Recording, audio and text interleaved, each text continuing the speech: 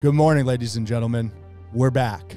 We are excited to be here today, and we got another message coming from a very close friend of mine, and I want to respond to this raw and real and get down with you today. But before we do that, I'd like to take a second to tell you, if you're enjoying this content, please take the second to share, like, comment, and subscribe on all of our social media, YouTubes, and wherever you watch podcasts. We appreciate your guys' time, and we appreciate your continued efforts in helping spread the message and to help us all grow and create impact in the world and go after that barbaric life that we deserve. That being said, let's get into this show. I didn't grow up well off by any means, but my parents always sacrificed so we could have what they didn't. That's how my life now is. I want to give my kids everything I never had growing up, mainly opportunities. I've worked hard for everything I've ever had, and not once did I believe I couldn't achieve anything in life as long as I put my mind to it. I chose to serve our country in the military for this reason. Our current so-called leadership is stripping that away to nothing while they get rich off our hard labor, and I fear what will be left for our country and for our children. That outright near hatred and disgust I feel for the direction our country is going makes me sick to my stomach. I'm doing everything I can to create change in my sphere of influence. Someday it's extremely hard to grasp any hope, though. And that hit me right square between the eyes, because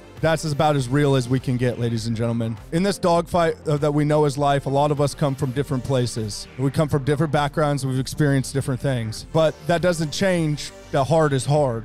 That doesn't change that fear is fear. That doesn't change the comfort is not always available. And it certainly doesn't change what pain feels like. And to this very special and very close person to me, I'd like to encourage you. You grew up in an area where it was hard. You grew up in a place that it was hard. You grew up in financial risk. You grew up in poverty, just like I did. We grew up broken, tattered, ready to wage war against anything that we could to survive. From chasing fish on creeks and riding bikes, skateboarding everywhere we could. Dude, you've lived a life. And although times are scary, I'd like to remind you that where you came from is how you know you're gonna make it. And where you came from is how you know that without a doubt, your kids can count on you. Because the truth is, all that pain, all that doubt, all that fear, all of that, every bit of that has made you the man you are today. The person that everybody respects and the person that we love. And you can't quit this fight, because we need you. And the truth is, your kids need you because they see you every day. They see what dad does when he's grinding. They see what dad does when he's serving this country. They see what real leadership is through you. Let that light inside of you be so bright that your kids can't put it out. Let that light be so bright that your kids don't understand what it's like because other men are mere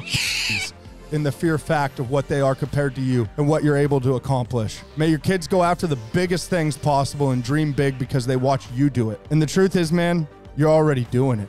So you can't quit.